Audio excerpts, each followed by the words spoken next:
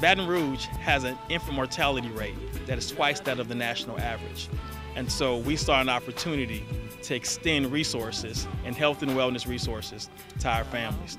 Today, in partnership with the Junior League, we are providing 18 baby beds and cribs to our families, ensuring that they have a sustainable life and reducing the infant mortality rate here in Baton Rouge. There's some babies that are sleeping with moms because they don't have money to buy cribs. So the Junior League very graciously allowed us to submit a proposal to buy 18 beds to give 18 infants a safer place to sleep.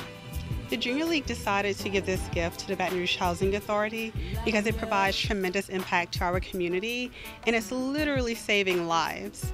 It was an opportunity we certainly couldn't pass up, and it's going to have impacts on generations to come. The partnership with the beds for kids and the cribs for the babies is just one example of how partners and the Housing Authority come together to make sure that residents have what they need in building a larger community where they can thrive. Housing is so much more than just finding a safe place to live. It's also being connected and having relationships with your families. And so this was very important to us. As the Housing Authority, we do so much more than just housing. We're creating a nurturing and supportive environment for our residents to grow within. So a project like this takes coordination. It really just takes a good set of eyes, making sure that we have the residents' best interest at heart and that that's the forward motion for us. First and foremost, this whole project has been about safety for the babies.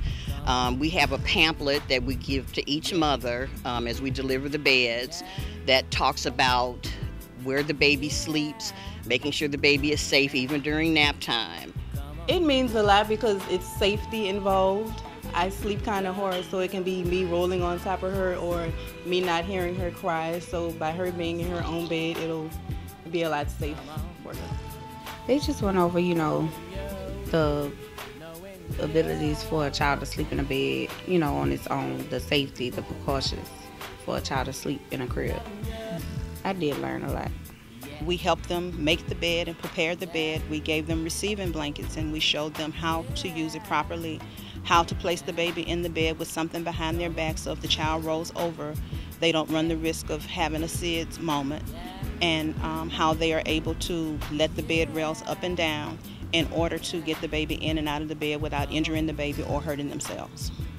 And it's not just the beds, but the social workers are working with these moms to make sure they understand what is a safe sleeping environment and why a safe sleeping environment is better for both moms because they need their sleep and for the infants. We're actually going to monitor them for 12 months. We'll follow up in 2 weeks to make sure that the baby is sleeping in the bed and go over the safety conditions again with the resident as well. This is first and foremost in this whole process is to make sure that the children are safe. It was difficult. She wakes up every now and then. She'll slap me, waking me up. And I also have 2 other boys, so all 3 of them would be in the bed with me at times, getting kicked in the back. So I'll get a good night's sleep tonight. This is sort of the culmination today of passing out these beds, which convert to toddler beds and youth beds later on.